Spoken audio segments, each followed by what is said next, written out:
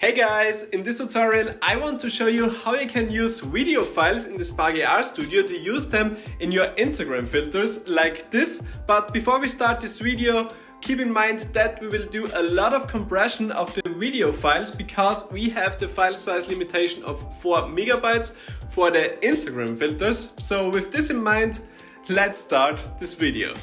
Hey again, so let's use a video file here in the Spark AR Studio. The Spark AR Studio is a little bit tricky when it comes to using video files, so we have to do a workaround to use video files here in the Spark AR Studio because we can't just import an MP4 or an MOV file to the Spark AR Studio. We have to do a workaround and use a GIF or a PNG sequence or a JPEG sequence instead to display a video here in the Spark AR Studio. Before we start, make sure you have a video file ready which you want to use here in the Spark AR Studio. So the first thing is that we convert our video file to a GIF. I will use a GIF here in this video, but as I already mentioned, you can also do a PNG sequence or a JPEG sequence. But I think the GIF is the easiest way for this video. So now go to the site image.online-convert.com/convert to GIF. I will also link you the website in the description, so just click on the link in the description and you will come to this site. So the next thing is just to drag and drop the video you want to convert into the screen area and the upload of the video will start. After the upload is done, we can adjust the settings here. I will set the compression to high, then I will change the width to 720 and the height to 1280. But of course, you can use any value you want. So here, anti-aliasing is turned on and everything else I will leave blank. And then I will hit start. Now the site will convert our video to a GIF. This process might take a while depending on the file size of your video. So after the conversion is done, you can download your video. When you have downloaded the video, we can go back to the Spark AR Studio and import the video here. So now we have to click on Add Asset, go to Import, and here we select Texture Animation. Now we click on Choose File, and now we click on the GIF we have just converted and downloaded. So now I click on Open, and we all know the file size limitation of 4 megabytes here in the Spark AR Studio, and at the moment my video has 15.33 megabyte.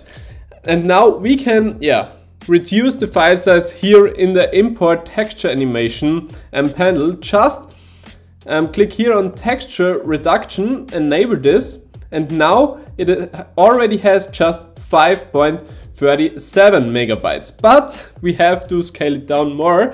So the max size is now 1024. And when using a video in the Spark AR Studio, we always have to keep in mind that we will lose a lot of quality here when we're using a longer video file. The shorter the video file, the better the quality will be. So I will reduce my quality to, let's say, 36. It's too big. Maybe turn down the max size to 112.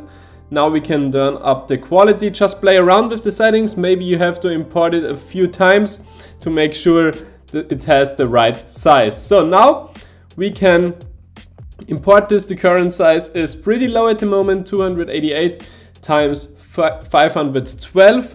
But it depends on what use case you want to use this video, but I will go with this. Now I will click on Import, and then the Spark AR Studio does some magic because it creates 3 assets: the animation sequence, the texture, and also a material. At the moment my video is pretty fast.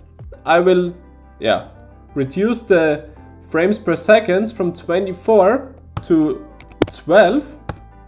You can do this by just clicking on the animation sequence asset and then go to the right hand side. And also it automatically creates a plane with the right scale, and now we can just play around here and yeah,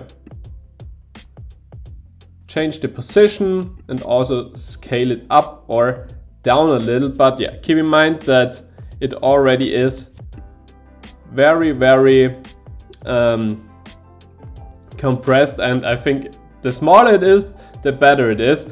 And yeah, for this, to make it the best possible quality you want, just play around with the settings here at the converter, with all the compression, with the change size, and also with those settings to yeah, have the perfect GIF you want, and also with the import settings here. But yeah, this is the easiest way I think to use a video. As I already said, you also can use a PNG sequence or a JPEG sequence.